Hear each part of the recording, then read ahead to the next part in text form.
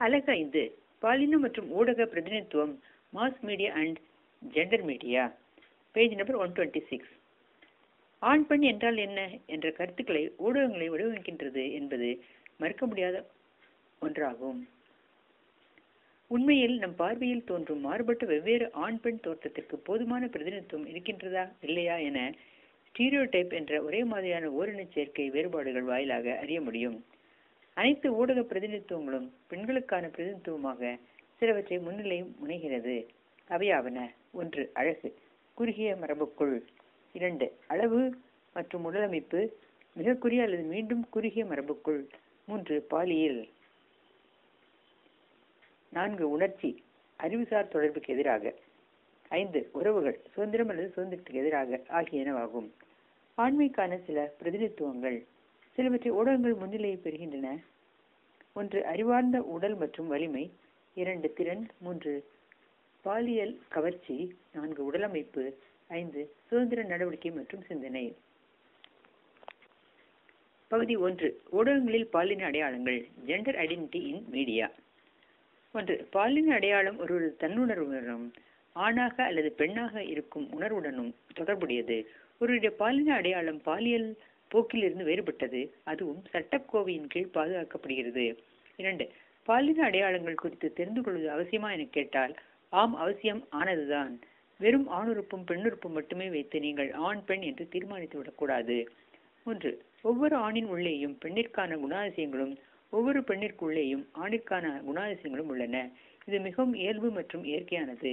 உடல் ரீதியாக மட்டுமின்றி மன ரீதியாகவும் பாலின அடையாளங்கள் இருக்கின்றன. 4. அந்த அடையாளங்கள் வைத்துத்தான் நீங்கள் ஆணா பெண்ணா திருநங்கையா என்பதை தீர்மானிக்க முடியும். இயற்கையாக கண்டறிதல்.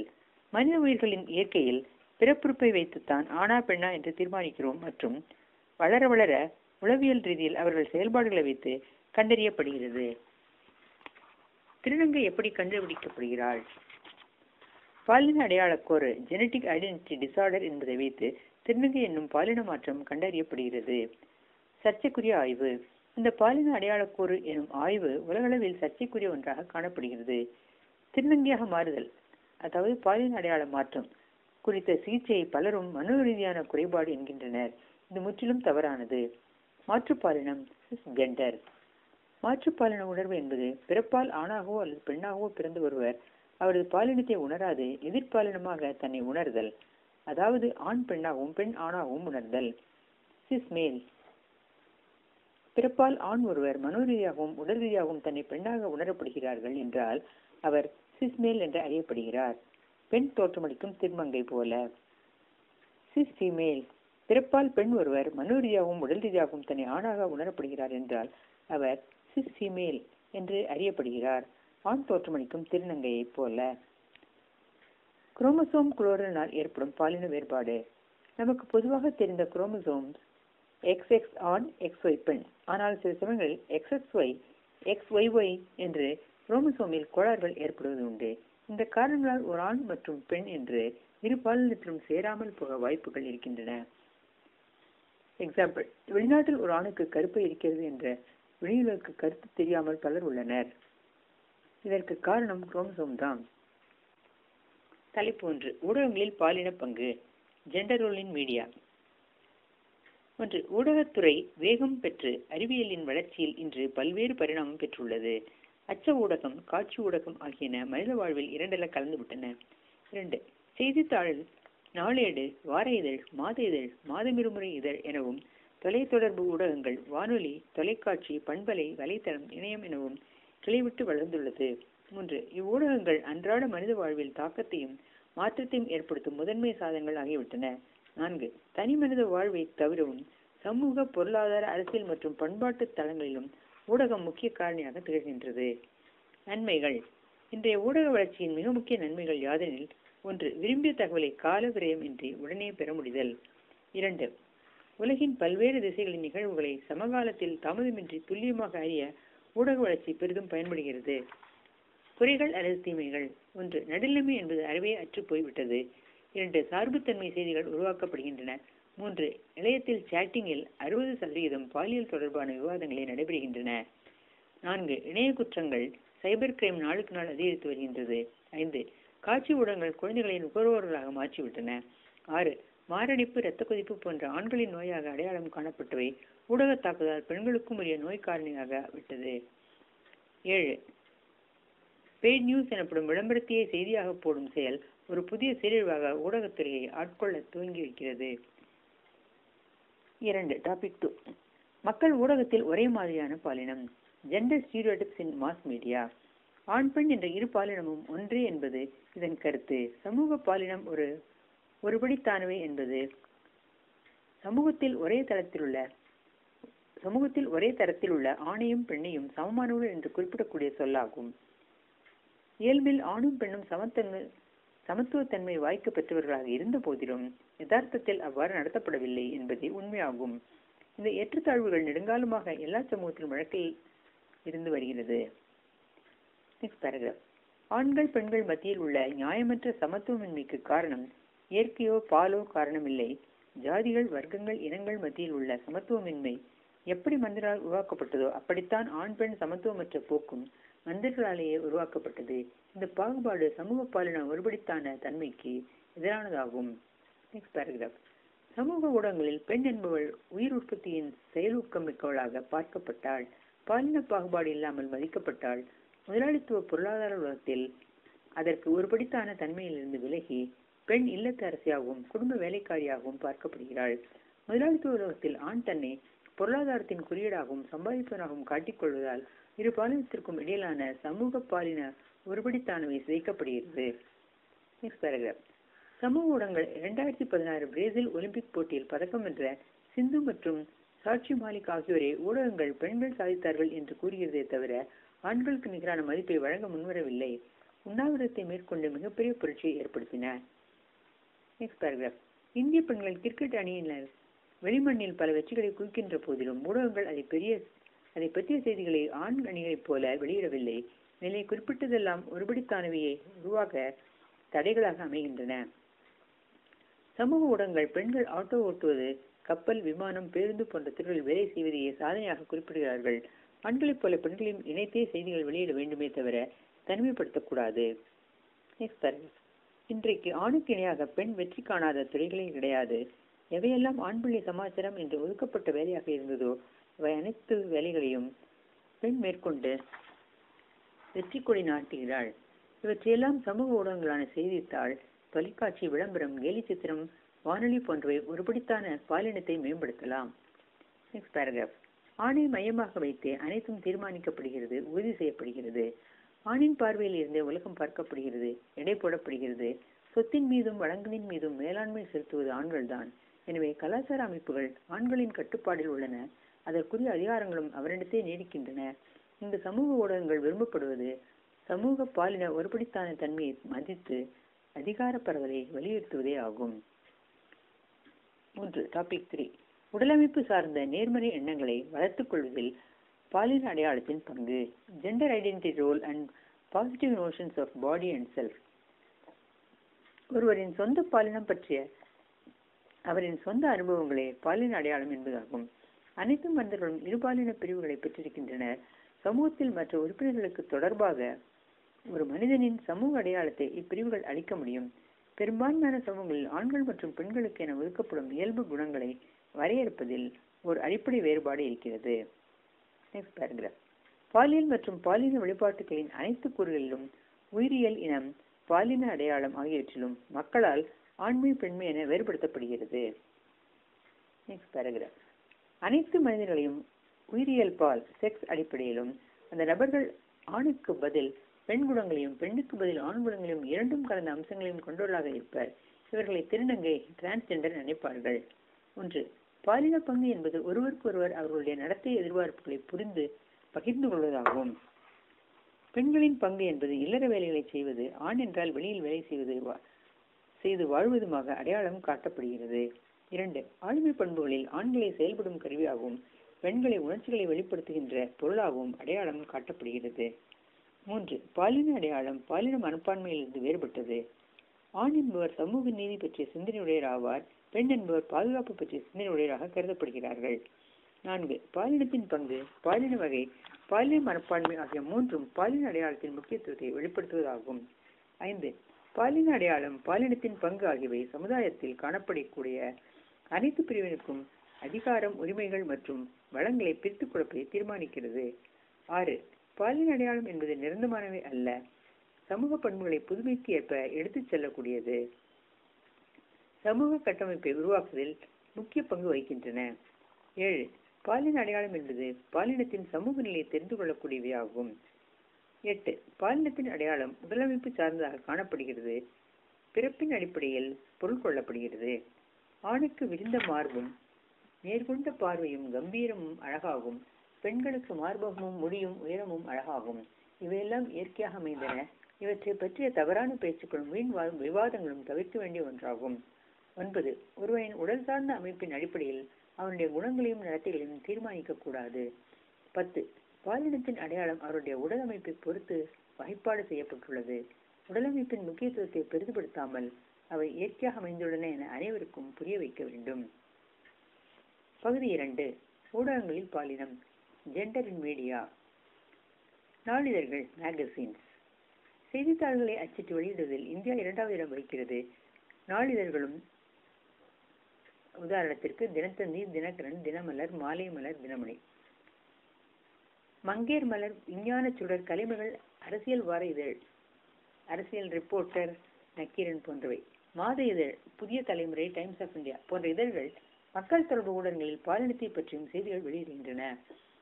பெண்களின் வேலைவாய்ப்பு, இடஒதுக்கீடு, வரலாற்று நிகழ்ச்சிகள், சமூக பாகுபாடு, கல்வி சாதனை, பெண்களின் பிரச்சனை தீர்க்கும் வழிகள், மகளிர் சுய உதவிக்குழு, அரசு வழங்கும் நலத்திட்டங்கள் ஆகியவற்றின் தலைப்பில் பல்வேறு செய்திகள் வருகின்றன. ஊடகங்கள் நடுநிலையோடு செயல்பட வேண்டும். Next paragraph. பாலினத்தின் சமூக அடையாளங்களை தோலுரித்து காட்டுவது நாளிதழ்களின் முக்கிய பணியாகும். பெண்களை பலவந்தமாக கற்பழித்து கொலை செய்தல் எவ்வளவு பெரிய குற்றச்செயல் என்பதையும், பெண்களின் பாதுகாப்பு சட்டங்களை விரிவாக எடுத்துரைத்தல், பெண்களிடையே விழிப்புணர்வை ஏற்படுத்தும் செய்திகள் போன்றவற்றின் மூலம் பாலினத்தின் அடையாளங்களை தகர்த்து எறிந்து கொண்டு செல்கின்ற பொறுப்பில் நாளிதழ்கள் பங்கு வகிக்கின்றன. தொலைக்காட்சி ஊடகம், டிவி ஷோஸ். 1. தொலைக்காட்சி, அதாவது டெலிவிஷன். டிவி என்பது ஒரு தொலைத்தொடர்பு ஊடகம் ஆகும். இதன் மூலம் ஒற்றை வண்ண, that is black and white அல்லது வண்ணமிகு ஒளிதங்களை பெறவும் முடியும். இது தொலைவில் நிகழும் காட்சிகளை கொணர்ந்து காட்டுகின்றது. 2. 1920 தொலைக்காட்சி பெட்டிகள் புழக்கத்தில் வந்தமையால் இன்று வீடுகளிலும் வணிக மற்றும் பிற நிறுவனங்களும் தொலைக்காட்சி பெட்டிகள் சாதாரணமாக உள்ளன. 3. விளம்பரங்கள், மனமகிழ் நிகழ்ச்சிகள் மற்றும் செய்திகளுக்கான ஊடகமாக பெரிதும் வளர்ந்துள்ளது. 4. 1950 மக்கள் கருத்தை உருவாக்குவதில் தொலைக்காட்சி ஊடகம் முன்னிலை வகுத்தது. 5. சிசிடிவி போன்ற மற்ற வகை இருப்பினும் ஊடகத்தின் முதன்மை பயன்பாடு பரப்புகை தொலைக்காட்சி ஆகும். தொலைக்காட்சியும் சமூகமும். தொலைக்காட்சிகளின் சமூக தாக்கமாக சிறுவர்களின் தொலைக்காட்சி காணலுக்கும் கவனம் குறைந்த மிகு இயக்க பிறழ்வு ADHDக்கும் தொடர்பு உள்ளதாக தகவல் கண்டறியப்பட்டுள்ளது. விளம்பரப்படுத்துதல். தொலைக்காட்சியானது இன்று சக்தி வாய்ந்த மக்களை கவர்ந்திருக்கும் சாதனமாக உள்ளமையால் விளம்பரதாரர்கள் தமது விளம்பரங்களை காட்சிப்படுத்த அநேகமாக தொலைக்காட்சிகளையே நாடுகின்றனர். பல தொலைக்காட்சிகள் விளம்பரதாரர்கள் கொடுக்கும் பணத்தின் அடிப்படையில் விளம்பரங்களை காட்சிப்படுத்துகின்றன. விளம்பரம் தொலைக்காட்சியின் முக்கிய வருமானங்களில் ஒன்றாக உள்ளது. நன்மைகள். 1. தொலைக்காட்சி பார்ப்பதால் நாம் உலகத்தில் நடக்கும் செய்திகளை அறியலாம். 2. தொலைக்காட்சியில் சிறுவர்கள் கல்வி தொடர்பானவற்றை பார்க்கலாம். 3. விந்தைமிகு விஞ்ஞானத்தின் வளர்ச்சியினால் நாளுக்கு நாள் பல கருவிகள் கண்டுபிடிக்கப்படுகின்றன. மக்கள் வாழ்க்கையை இன்பமயமாக்குவதற்கு அவை பெரிதும் உதவுகின்றன. வானொலி, தொலைக்காட்சி, திரைப்படம் ஆகியன விஞ்ஞானத்தின் விந்தைமிகு வெளிப்பாடுகள் சில. 4. கல்வி சார்ந்த பல செய்திகளை மாணவர்கள் மற்றும் ஆர்வலர்கள் கண்டு மகிழ்கிறார்கள். சில புது செய்திகளை கற்றுக்கொள்கிறார்கள். தீமைகள். 1. தொலைக்காட்சியை யார் ஒருவர் அதிக நேரம் அல்லது அருகிலிருந்து பார்க்கிறார் அவர்களுக்கு கண்பார்வை பாதிக்க வாய்ப்புண்டு. 2. தொலைக்காட்சியை மாணவர்கள் தொடர்ந்து பார்ப்பதால் அது கல்வி போன்ற செய்திகளிலிருந்து அவர் கவனத்தை குறைய செய்துவிடும். தேவையற்ற மனப்பான்மையை வளர்த்துக் கொள்ளும் வாய்ப்புகள் அதிகம். 3. கேலி சித்திரங்கள், கார்ட்டூன்ஸ். கார்ட்டூன்களை ரசிப்பது ஒரு வகையில் பயனுள்ள பொழுதுபோக்காக இருந்தாலும் கார்ட்டூன் மீதான முகத்திற்கு அடிமையாகிவிடும் நிலைமை ஏற்படுகிறது. கார்ட்டூன்கள் குழந்தைகளின் அன்றாட வாழ்வில் தவிர்க்க முடியாத பாகமாக மாறி வருகின்றது. குழந்தைகளை உணவு வைப்பதற்காகவும் தங்களுக்கு ஓய்வு வேண்டும் என்பதற்காகவும் தங்களின் வேலைகளில் தொந்தரவின்றி ஈடுபடவும் குழந்தைகளை கார்ட்டூன் திரைப்படங்களின் முன் விட்டுச் செல்லும் பெற்றோர்களின் நிலை இன்று அதிகம். தினமும் கார்ட்டூன் பார்ப்பது குழந்தைகளை பழக்கத்திற்கு அடிமையாக்கிறது.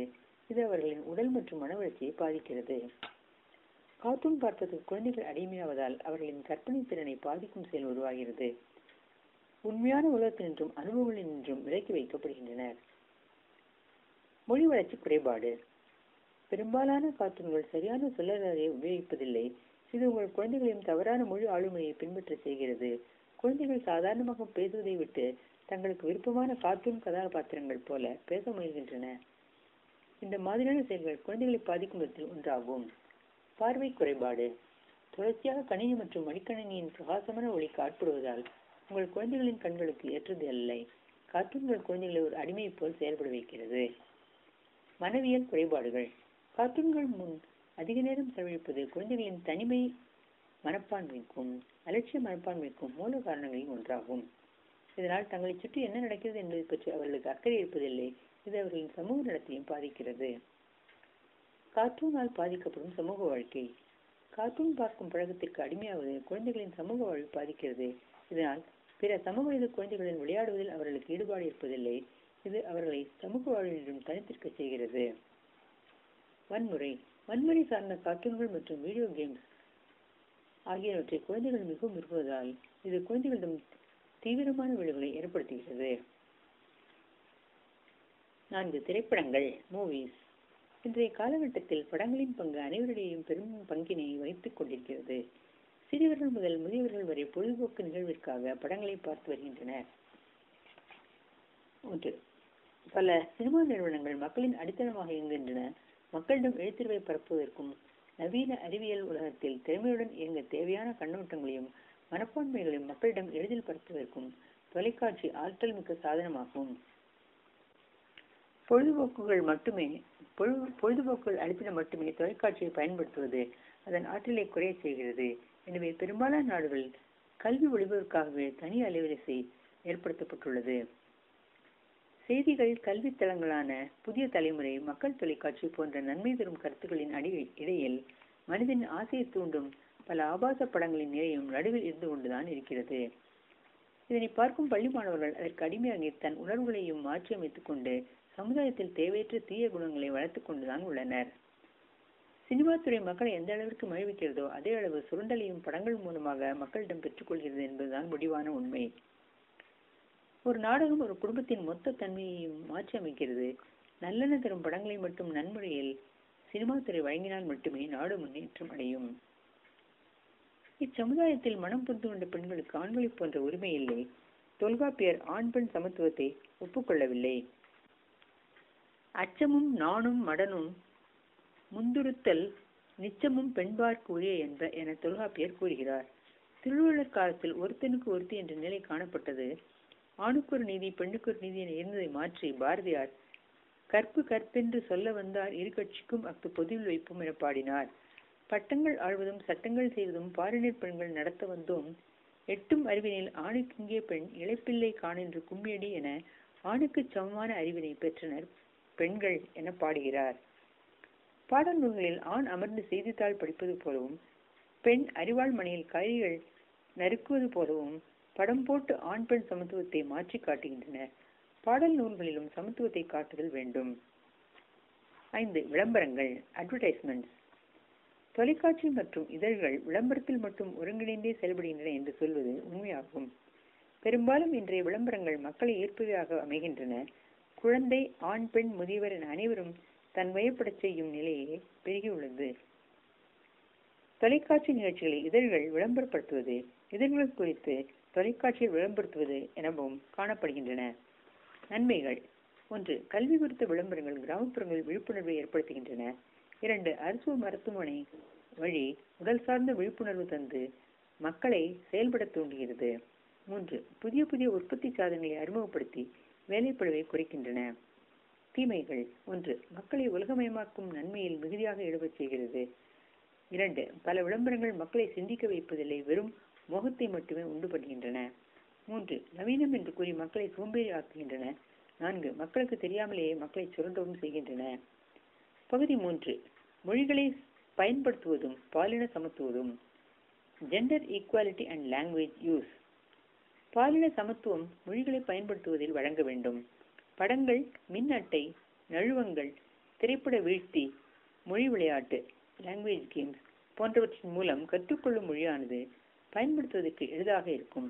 1. பெண்கள் சுதந்திரமாக நூலகம், அருங்காட்சியகம், கருத்தரங்கம், விவாதரங்கம், இணையத்தை பயன்படுத்த செல்லுதல் போன்ற பல்வேறு இடங்களுக்கு செல்வதற்கு உரிய வசதி வாய்ப்புகளை ஏற்படுத்தி தர வேண்டும். இதனால் பெண்களுக்கு மொழி அறிவும் பொது அறிவும் வளரும். 2. ஆண்கள் பல்வேறு மொழிகளை கற்றுக்கொள்ள ஆசிரியரும் பெற்றோர்களும் ஊக்குவிக்கிறார்கள். ஆனால் பெண்கள் எங்கே போகப் போகிறார்கள் என்று எந்த மொழியும் கற்றுக்கொள்ள அனுமதி வழங்க மாட்டார்கள். 3. பள்ளி மற்றும் கல்லூரியில் நடக்கும் கருத்தரங்கம், செயலரங்கம் போன்ற நிகழ்ச்சிகளில் பெண்களை காட்டிலும் ஆண்களே அதிக அளவில் பங்கெடுத்து மொழியை பயன்படுத்துகிறார்கள். எனினும் பெண்களின் பங்கேற்பு மிகவும் குறைவாகத்தான் இருக்கிறது. 4. பெண்களை வெளியில் சென்று மொழிகளை பயன்படுத்த வாய்ப்பு தரவில்லை. அதாவது கதை எழுதல், கட்டுரை வரைதல், வினாடி வினா போட்டி, பேச்சு போட்டி போன்றவற்றில் பெண்களின் ஈடுபாடு என்பது மிகவும் குறைவு. இந்த நிலையை மாற்ற வேண்டும். 5. பத்திரிகை, தொலைக்காட்சி, வானொலி போன்ற ஊடகங்களில் பெண்களின் பங்கேற்பும் குறைவு, பணிபுரியும் வாய்ப்பும் மிக மிக குறைவாக இருக்கிறது. இதன் காரணமாக மொழிகளை பயன்படுத்துவதில் சமத்துவம் ஏற்படவில்லை. 6. ஆண்கள் பணி நிமித்தம் காரணமாகவும் பணி தேடி செல்வதன் மூலமாகவும் பல மொழிகளை தெரிந்து கொள்ள வாய்ப்பு உள்ளது. 7. பெண்களின் சுய ஆர்வத்தின் மூலமாகவே மொழிகளை பயன்படுத்தும் வாய்ப்பு ஏற்படுகிறது. மொழிகளை பயன்படுத்துவது, வளர்ச்சி பெறுவது தொடர்பாக சென்னையில் மொழியியல் ஆய்வு நிறுவனமும் தஞ்சை தமிழ் பல்கலைக்கழகத்தில் மொழி உயராய்வு மையமும் செயல்பட்டு வருகின்றன. இவற்றை பயன்படுத்தி கொண்டு ஆண்களுக்கு நிகராக பெண்கள் மொழியை பயன்படுத்த வேண்டும். ஆண் பெண் சமத்துவம். 1. உடல் அமைப்பாலும் உள்ளத்தின் உணர்வுகளாலும் ஆண் பெண் இருவரும் வேறுபட்டிருந்தாலும் இந்த உலக வாழ்க்கையின் இயக்கத்திற்கு இருவரும் சமமான பங்கை அளிக்கின்றனர். ஒருவர் இல்லாமல் மற்றொரு இயக்கம் என்பது சாத்தியப்படாத ஒன்று. 2. நம்முடைய புராண கதைகளில் மட்டுமில்லாமல் சிவன் பாதி சக்தி பாதி என்னும் அர்த்தநாரீஸ்வரன் உருவமும் இக்கருத்தை தான் வலியுறுத்தியுள்ளது. 3. சம உரிமை என்பது அடிப்படை மனித உரிமையாகும். இது இருபாலுக்கும் பொதுவான ஒன்று.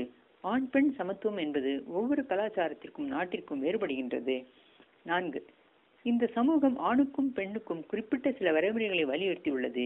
இந்த வரையறைக்குள் இருவரின் பங்கு இருக்க வேண்டும் என எதிர்பார்க்கப்பட்டது, இன்னும் எதிர்பார்க்கப்படுகிறது. 5. உடலால் வலிமையான ஆண் குடும்பத்தை காப்பாற்ற வெளியே வேலைக்கு செல்ல வேண்டும். அவனுக்கு அடுத்து இருக்கும் பெண் குடும்ப பெருமையை அடுத்த தலைமுறைக்கு கொண்டு செல்ல வேண்டும் என்ற கட்டுப்பாட்டை கொண்டிருந்தனர். அதை காலம் காலமாக கடைபிடித்தனர். 6. காலமாற்றத்தில் இந்த நிலை மாற இருவரும் வேலைக்கு சென்று குடும்பத்தை காப்பாற்ற வேண்டிய கட்டாயத்திற்கு தள்ளப்பட சம உரிமை என்ற குரல் உருவாகியது. 7. இந்த சம உரிமையும் இந்த சமுதாயத்தில் ஆணுக்கும் பெண்ணுக்கும் உண்டான பங்கும் எதன் அடிப்படையில் உருவானது என்பதை அனைவரும் புரிந்து கொண்டனரா என்பதுதான் கேள்விக்குறியாக உள்ளது. சம உரிமையை நிராகரிப்பதாலும் தவறாக புரிந்து கொள்வதாலும் சமுதாயத்தில் பல பிரச்சனைகள் தலை தூக்கி நிற்கின்றன. இன்றைய சூழலில் சம உரிமை என்ன என்பதை அனைவரும் புரிந்து கொண்டனரா என்றால் சந்தேகம்தான். ஒவ்வொரு வருடம் மார்ச் மாதம் 8ஆம் நாள் பெண்கள் தினமும் டிசம்பர் மாதம் 10ஆம் நாள் மனித உரிமை நாளும் வலியுறுத்தப்படுகின்றன. உரிமை என்பது உறுதி செய்யப்பட்ட சுதந்திரமாகும். ஆனால் பெரும்பாலோருக்கு என்னென்ன உரிமை பெற்றிருக்கின்றோம் என்பது கூட தெரிவதில்லை. அதிலும் பெரும்பாலான பெண்கள் படிப்பறிவு இல்லாததால் அவர்களுடைய உரிமையினை நிலைநாட்டுவதில்லை. ஒரு சமுதாயத்தில் பிரபலமான சாதனையை படைக்கும் மனிதர்கள் உருவாக வேண்டும் என்றால் அந்த சமுதாயம் பெண்களுக்கு சுதந்திரம் கொடுத்த சமூகமாக இருக்க வேண்டும். ஆண்களும் பெண்களும் சமுதாயம் என்ற அழகு கட்டத்தினையே தாங்கி பிடிக்கும் பலமான தூண்களாகும். ஆண்களும் பெண்களும் சமுதாயம் என்ற அழகு கட்டடத்தினை தாங்கி பிடிக்கும் பலமான தூண்களாகும். ஆண் ஆதிக்க சமூகத்தில் கணவர்கள் மனைவிமார்களை கொடுமைப்படுத்தும் நிகழ்வுகளும் ஆண்கள் பெண்களை பாலியல் தொல்லை செய்வதும் இன்னும் நடைமுறையில் உள்ளது. வேலையில் பெண்களுக்கு ஆண்களுக்கு நிகரான ஊதியம், கருவுற்ற நேரத்தில் பெண்களுக்கான சலுகைகள், பெண்களை மதிக்கும் விதமான அறிவிப்புகள் மற்றும் சம உரிமைகள் ஆகியவற்றை நடைமுறைப்படுத்த வேண்டும்.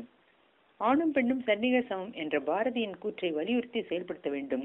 மேலும் ஆணுக்கிங்கே பெண் இளைப்பிள்ளை காண் என்று கும்மியடி என்ற பாடலில் ஆணுக்கு பெண் சமம் என்பதை பாரதியார் வலியுறுத்தியுள்ளார்.